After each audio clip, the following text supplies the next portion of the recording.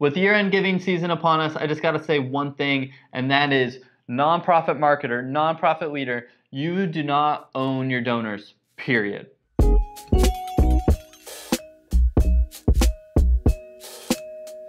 A lot of, Cameron, we don't operate like that. We don't think like that. But in some of our actions, this mindset shows up. And we need to talk about it because we need to always be fighting to increase lifetime value. On average, nonprofits retain just 45% of donors that give again in their first year after a first donation. That is tiny. Like, that should be significantly higher. And the organizations that are crushing it have stronger retention. And when we allocate ad spend and marketing budgets and these types of things, it's not all focused on acquisition only. It really does need to be focused on retention. You just got to report differently, right? Like if we have Facebook ad budget, okay, what percent is going into current or recently lapsed donors for retention, for increasing lifetime value? Let's look at those KPIs. What's our cost to get a donation there? Because you're gonna have really strong revenue there. Your dollars are gonna go farther. And then breaking things out on more of the acquisition campaigns.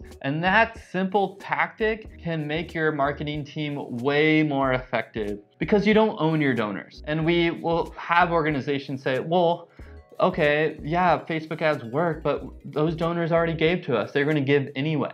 Honestly, do you know that? Do you know that they were gonna give anyway? Because I can promise you, the other 50 nonprofits mailing lists that they're on are emailing them during year end and being top of mind and being in their Facebook feed and their Instagram feed and showing up on Google remarketing. All of that is important because we don't own our donors. We're always fighting for their investment in our mission, and we need to remember that, especially during year end. We'll see you next time.